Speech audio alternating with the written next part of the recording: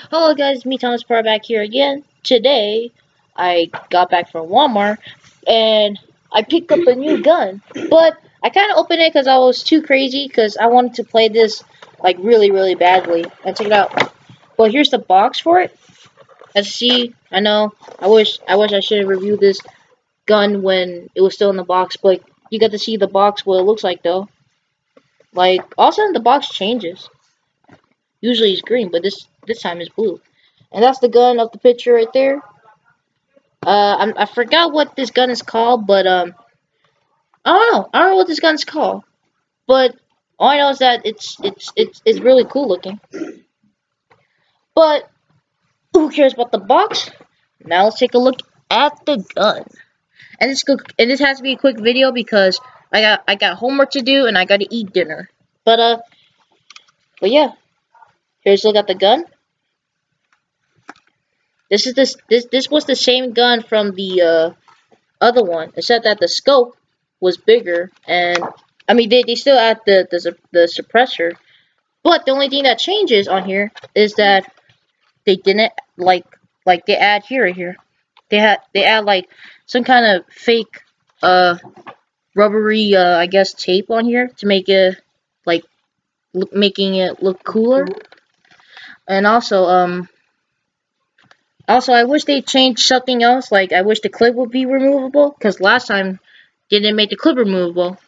So, also they didn't put the light. I wish it comes with the light, but it still looks cool though. By the way, let's go and shoot this. So I guess we just do this. I guess so. Here we go. So basically, it just sounds one sound like this. Because once you hold it, watch this. You can just hear some kind of like a weird sound, even though you try holding it. But the gun's still cool. Here's what it sounds like without the suppressor. I think it's stuck. Nope, it's not. But here we go. That's really cool looking. And that's a cool sound for a gun. Also has this right here. I'm not. There's some kind of like a pull. There's some kind of lever action, I guess.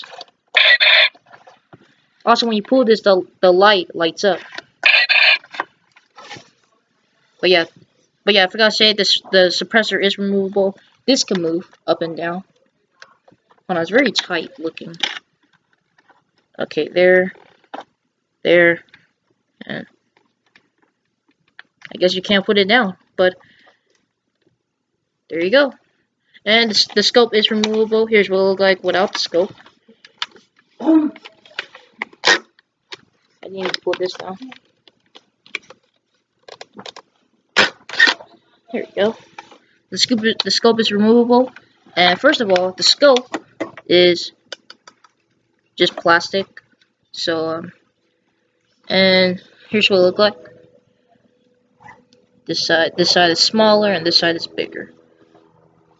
But yeah, there's no other color on here except for green. So, but yeah, this is what it looks like without the scope. I forgot. I don't know if this is removable. The stock. I don't know if it's removable. Oh, it is removable. It says right here. You guys can't really see it, but it says push to open. So I guess you just push it and oh, it comes out easily. And here's what it looks like.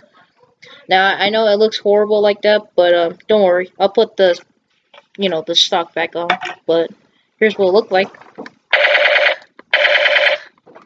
Yeah.